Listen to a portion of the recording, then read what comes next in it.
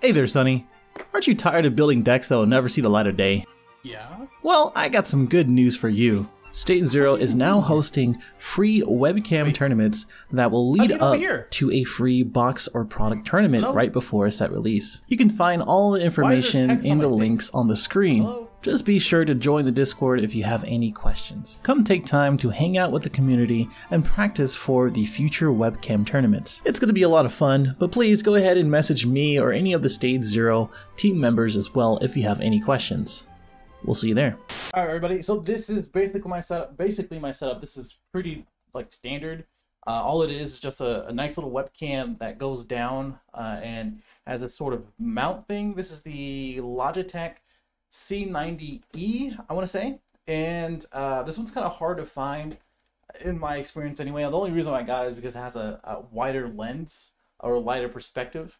And the 920E, I think, or the 920 does pretty well, and they're in like the 150 range.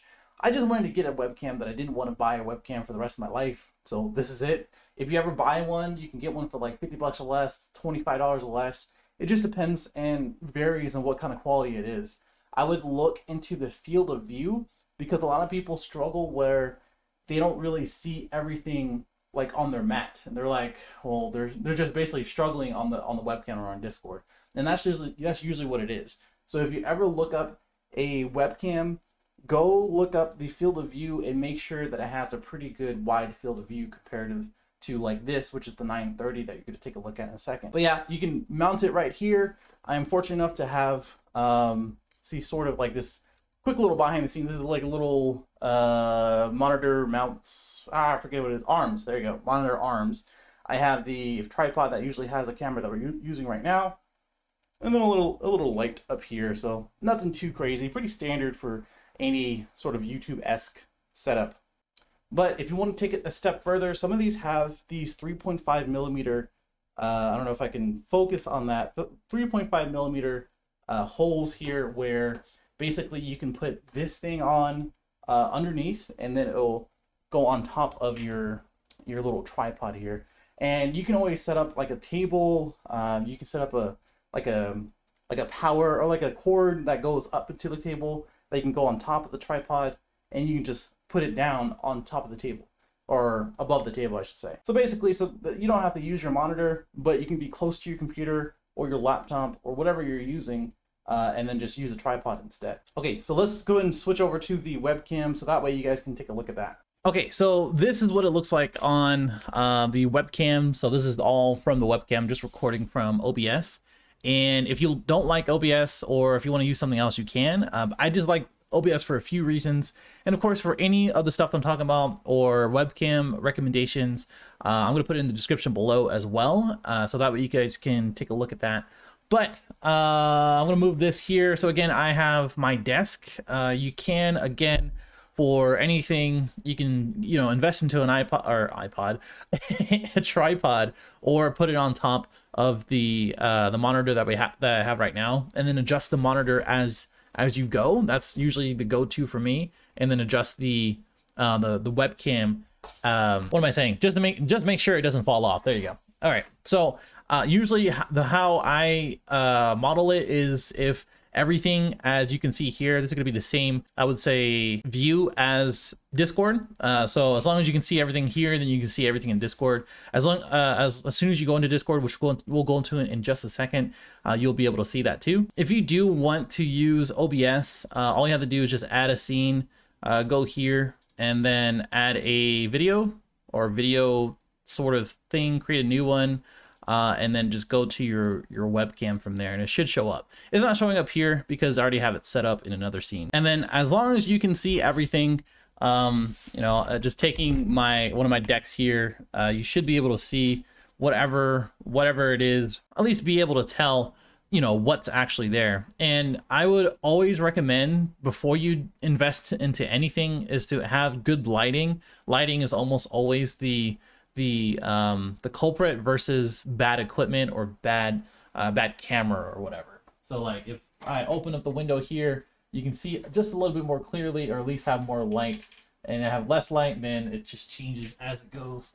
And then of course I have my light up here, which provides a little bit more light, and you can see the cards just a little bit more as well. And then lastly, make sure to configure your video within the settings for OBS, because that actually controls everything outside globally, including your Discord. So like here, you can mess with the zoom in case you have like a less wide angle.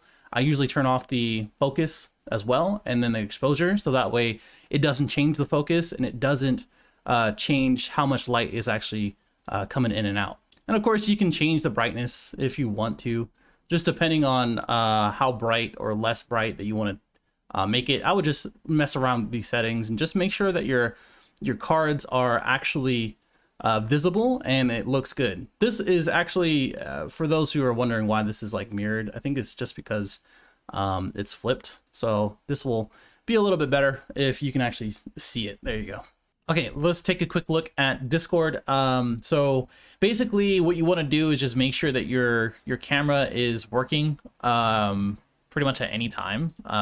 As long as it's connected here and it's showing here. This is flipped because that's just how Discord is. I would ask your opponent to see if it's flipped or not. Sometimes if you're editing stuff in OBS or Streamlabs or whatever that you may be using, if you are dabbling into that, that's kind of the reason why it'll look like this. So that's sometimes why it'll do that. But most of the time it's actually a mirrored effect for them, so they can actually see the right side up way. And then of course you can also mess around with the virtual camera.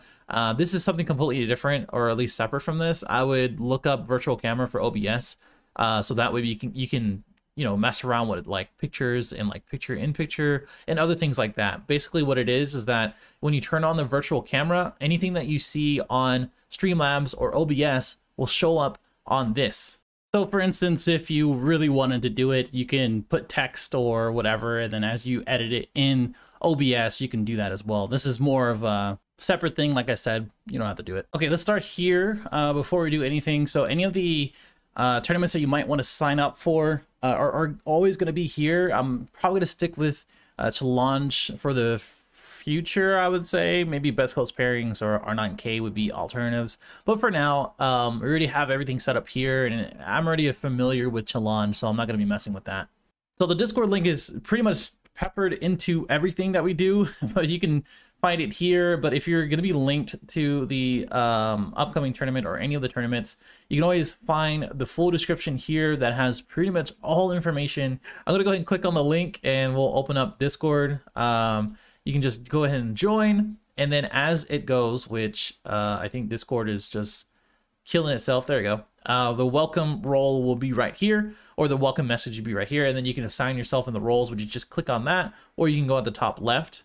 And then as soon as you assign yourself a role, you can actually see the given channels, because you can't see it here, but as soon as you get a role, you should be able to see it right after. So no role here, role here. A lot of people may be asking that for the future, but here you go. So here's another copy and paste of the rounds, a little bit more information as well. Here's where you can sign up for any of the given tournaments of that week. So right now it's the May 5th. And then we also have a tournament announcements, which we don't really have any because there's not really much going on. Pairings, we don't have any because there's nothing started yet. Any of the judge requests that you may need or might want to ask about is here. And then any of the general chat, which Bacon Boy wanted to go ahead and just say yes. And of course, you might get a message. I already did this before, so this is why I have another one. And then it will kind of explain anything and everything that you might need to know. That's pretty much it. I mean, there's not really much else. As soon as, the last thing is going to be tables. The tables will be located down here. Let's say you're in a bracket and you're going through the rounds, let's say table 1 or table 2, you'll have that assigned table within the given voice channels or the channels at the bottom left there, which you will see after I get that updated. And that's pretty much it. If you have any questions, let me know. Hit me up on the Discord, or you can put it into the general chat, etc. If you can't speak, assign yourself a role, because that's actually how you'll be able to speak throughout the time. So there you go. I'll see you in the next one.